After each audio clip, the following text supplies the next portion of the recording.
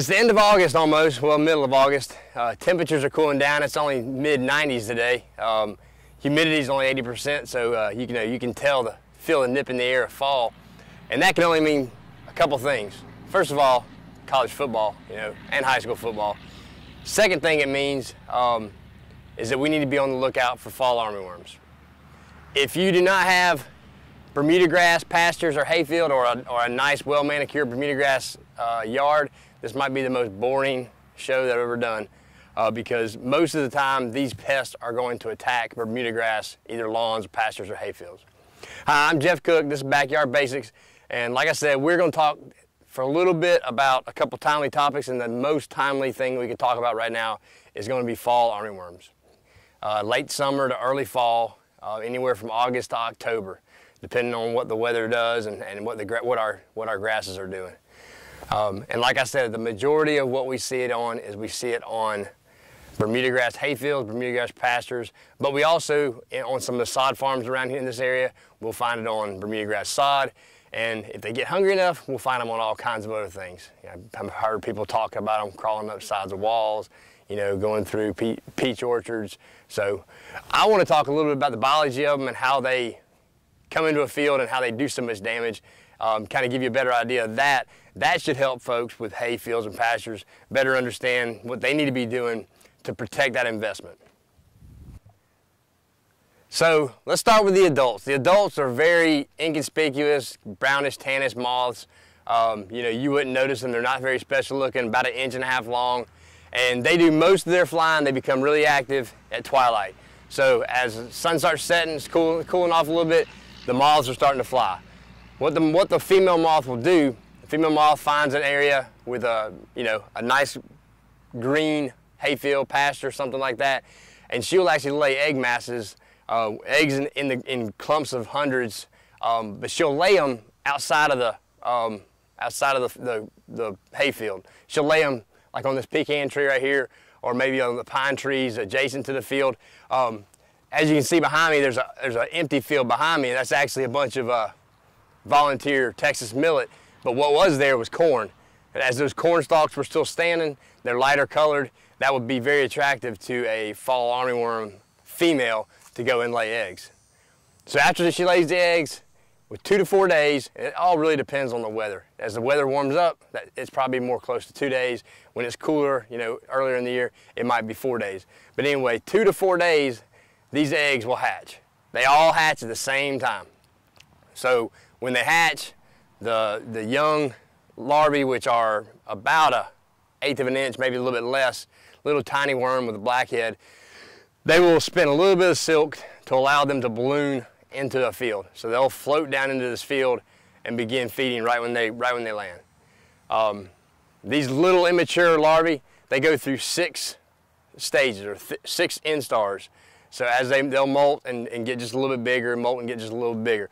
The first 3 or 4 instars do very little feeding. You wouldn't come out in this field and see a bunch of grass missing. What you would see, I was trying to find some of it is actually kind of gone. What you would see when they first start feeding is you'll see injury on the leaf blades like this.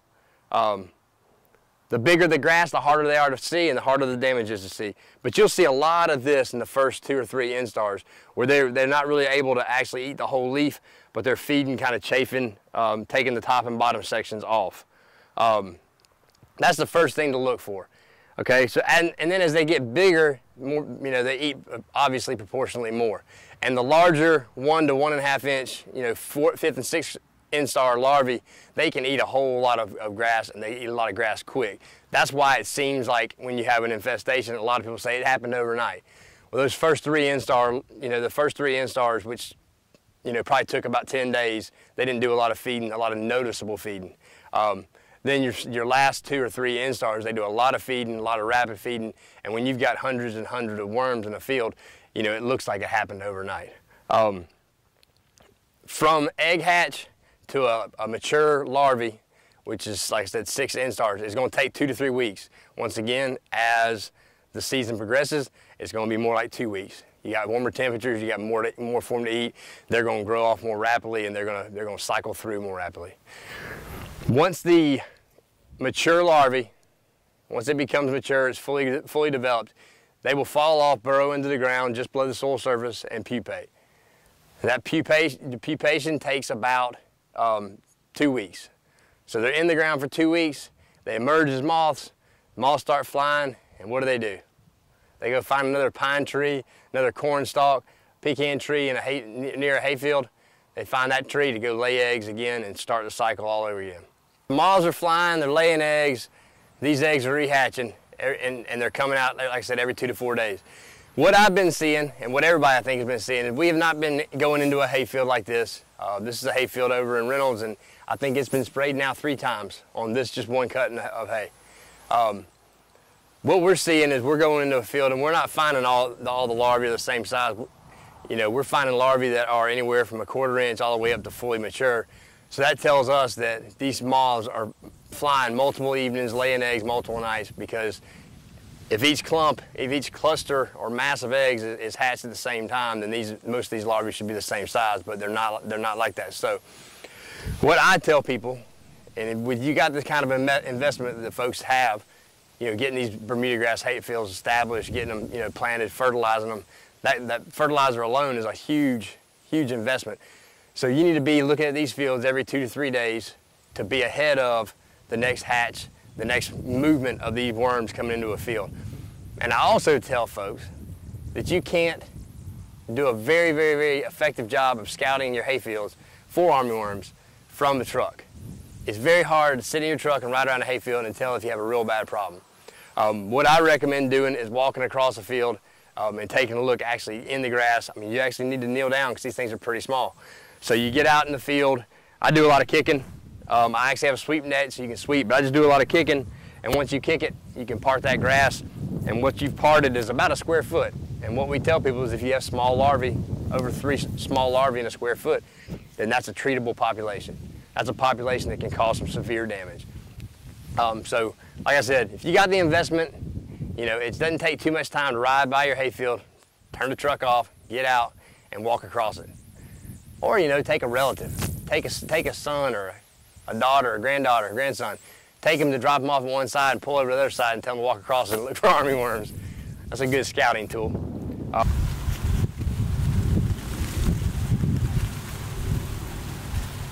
I can't get him to get on there. I don't really like spiders, so.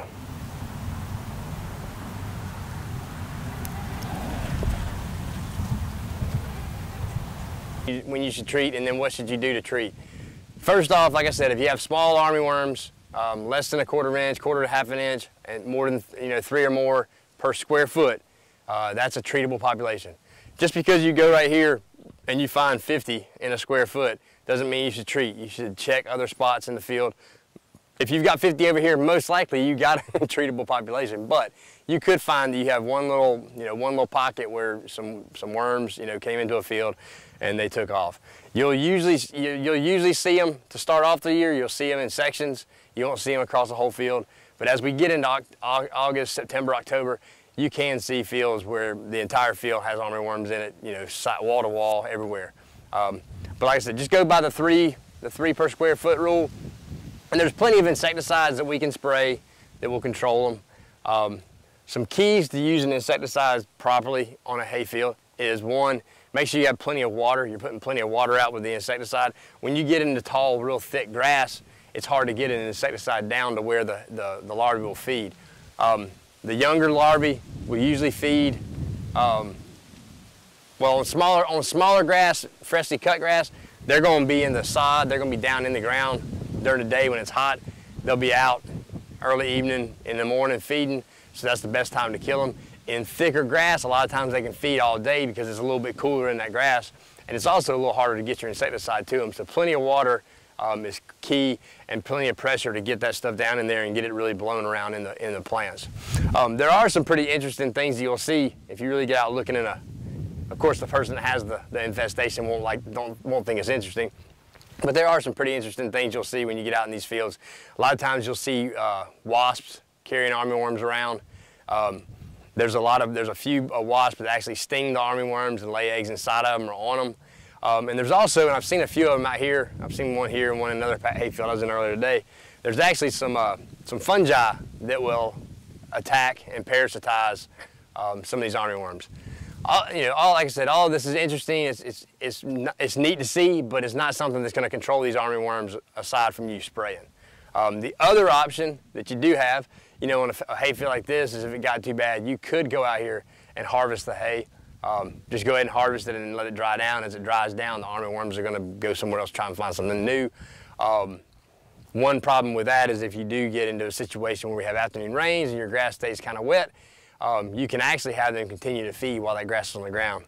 So your grass isn't going to keep growing, and then they keep feeding on it when it's on the ground. I've only seen that happen one time, but I do remember it very vividly. So I'll definitely make sure I remind people of that when we're talking about harvesting to stay ahead of armyworms.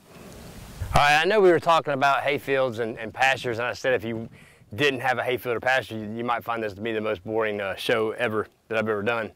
One thing I didn't consider when I said that was there's a lot of people in Georgia that love dove hunting. And most folks will tell you they like to hunt over sunflowers because for whatever reason, the bigger seed bringing bigger birds, more birds. But we still have a lot of people that use brown top millet. Texas millet is a good dove food. If you can get it to grow. Most people don't plant it, but it volunteers very nicely. This is an old cornfield. It was corn. A lot of Texas millet in it. And if you can see from this that I'm holding up right now, this had a severe infestation of armyworms, just like the Bermuda grass. And that's one thing with the fall armyworms. They not only like our Bermuda grass species, they also love a lot of these annual grasses that grow in our area. They love crabgrass. They love brown top millet. They love Texas millet. They'll also feed on sorghum and things like that, sorghum, Sudan grass. So if you have either an annual area that you're grazing for your cattle, or you got a bird field somewhere out in the middle of nowhere, it's a good idea to check that. Or if you know folks that have brown top millet or Texas millet or something like that as a bird field, it's a good idea to have them look at it this time of year. Bird season will probably be started before you even see this, but I have seen years where entire bird fields are destroyed before they ever put a seed head on, and it's by this pest. That's one reason. This grass being a lighter color, plus having corn stalks earlier, was probably a great spot for these armyworms to come lay eggs. Then they balloon down. They probably hit here first, and gradually got worse and worse, and more moving out into this hayfield. I always tell people it's a lot easier usually to find the damage on a bigger, broader leafed annual grass than it is on our Bermuda grasses. Bermuda grasses are a lot smaller leaf, finer stems, harder to see, but on these bigger leaves, there's a lot of leaf area for these insects to feed on. And before we finish talking about grasses, I'm going to talk about one more pest that's hitting our hay fields right now that if you have hay, we're going to need to be putting out preventative treatments for, starting now up until our last hay cutting.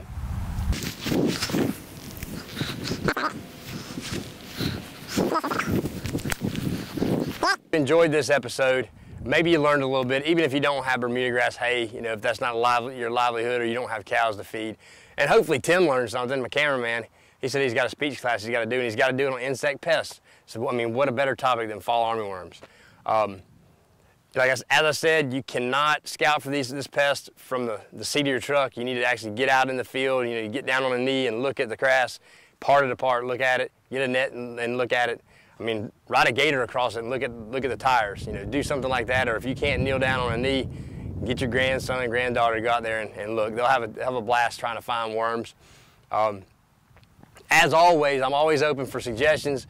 We'll have my email address on the screen. Email me with suggestions, questions, whatever you got. I serve Taylor and Peach counties, and if I can help you out with any ag-related question, I will do it. I'm Jeff Cook. This is Backyard Basics, where we're filmed in your backyard.